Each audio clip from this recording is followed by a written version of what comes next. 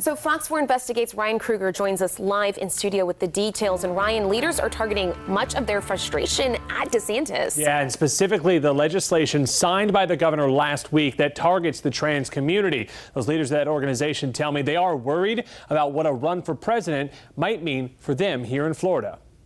On the International Day Against Homophobia, Transphobia, and Biphobia, Governor Ron DeSantis signed a series of bills into law that restrict transgender health care, bathroom use, and drag performances in the state. With the amount of laws and bills that that have been signed recently in Florida, there's fear, there's unknown to everything. Joseph Clark is the CEO of GayDays, one of the oldest and largest LGBTQ organizations in the Sunshine State. Every year, the group holds 4 days worth of events at Disney World, celebrating the LGBTQ community. He tells me he's had community members reach out in recent days asking if it's safe for them to travel to Florida to hold the annual event. Clark says not only will the show go on next week, he's hoping for allies to be there as well. We need the help of people to stand up and stand together.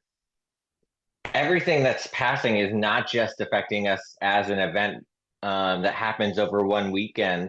We're a gay-owned business. It affects us there. With DeSantis now running for the Republican nomination for president, Clark believes many of the bills signed this year were focused less on the people of Florida and more on attracting the attention of Republican primary voters. And I believe that all of these bills passing, yes, are playing to a base.